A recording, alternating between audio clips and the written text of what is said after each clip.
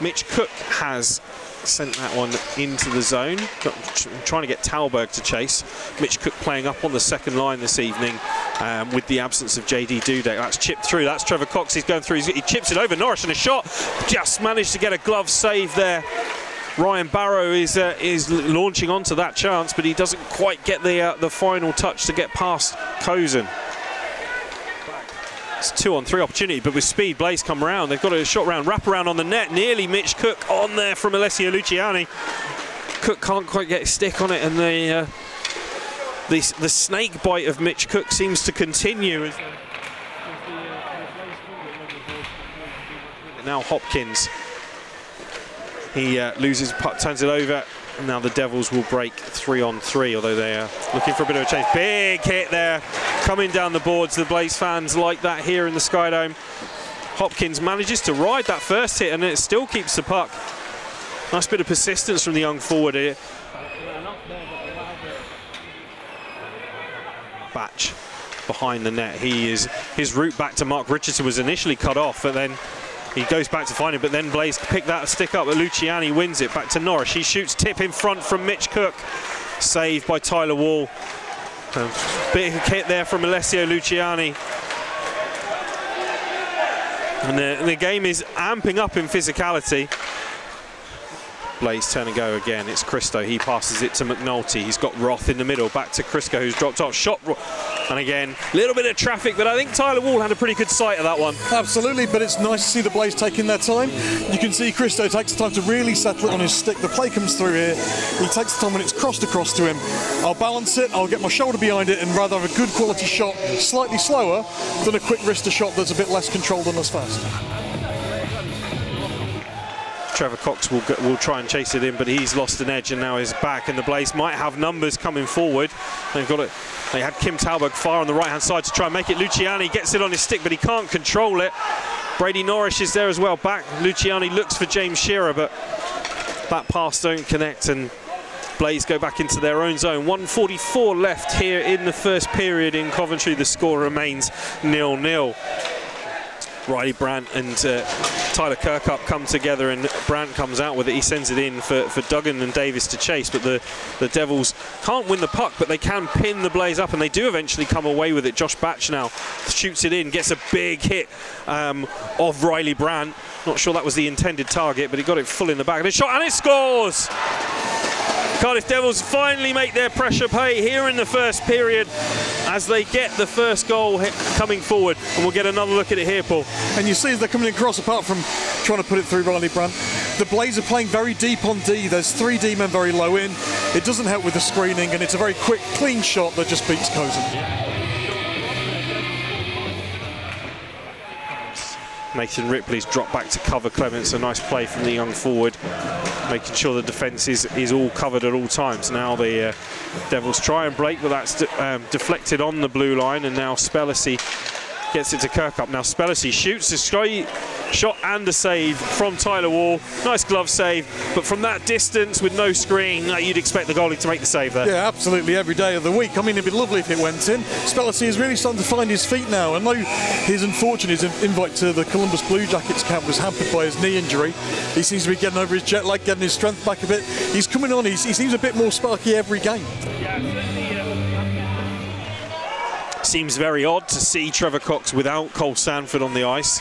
The two of them have a long-term partnership. Now Cox has it, he goes back, it's shot, save. Joey Martin comes once, twice, that puck comes out in front of Taron Cozen, but it doesn't find the Cardiff Devils stick, and goes for icing. Martin collects it, he takes his time, waits to get challenged. Blaze a little bit out of shape here on that backside, and then a shot comes in.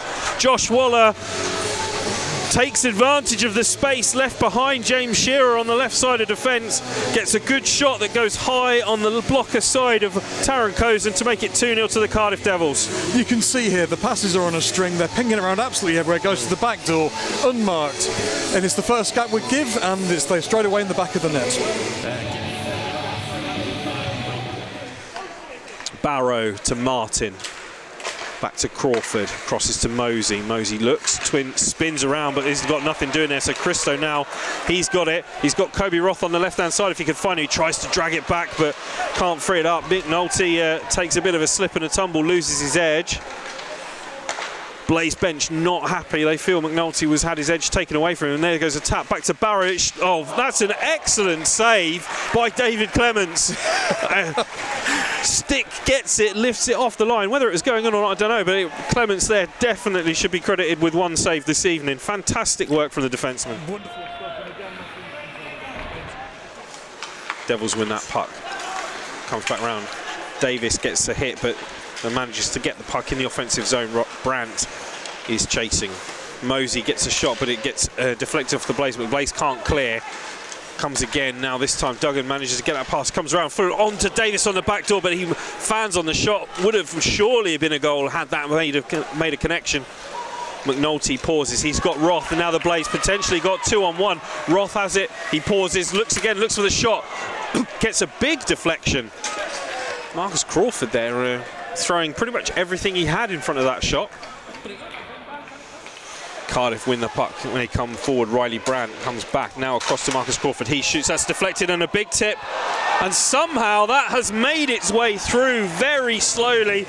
Creeps underneath Taron Cozen to make it Cardiff 3, Coventry 0. And we'll get another look on the replay here to try and work exactly how this manages to work its way through. We talk a lot about puck luck to an extent. There's a tip from right at the net there by Davis, and it just squeaks it through as Cozen's moving across.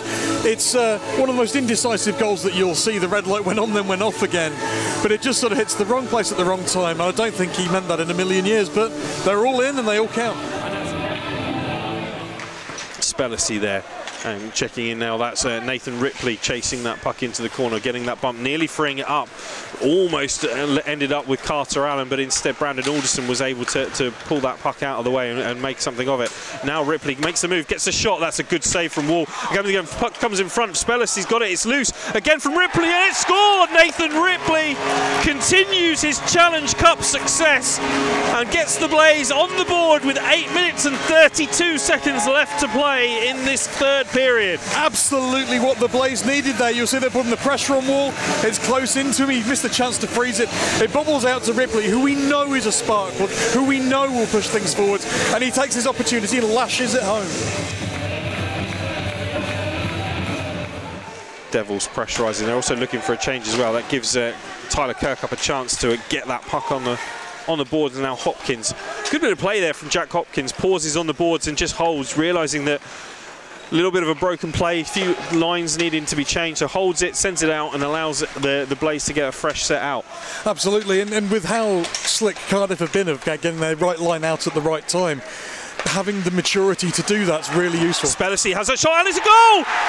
Spellacy gets the second for the Coventry Blaze, and it's now just a one-goal game, turns it over in front of the Devils' goal. And he gets his first goal for the Coventry Blaze. That's got to be a massive pressure relief there for Spellacy. The play comes out, he picks off the pass, makes it himself, goes top corner. Lovely shot, excellent reflexes to get the interception in the first place. And now it is a one-goal game with 6 minutes 19 to play.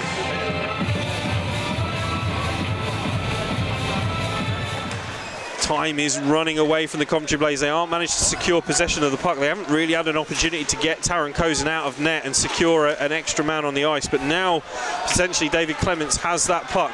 Taron Cozen is coming. He's looking now. Taron Cozen is gone. That net is empty. But the Cardiff Devils have turned that puck over.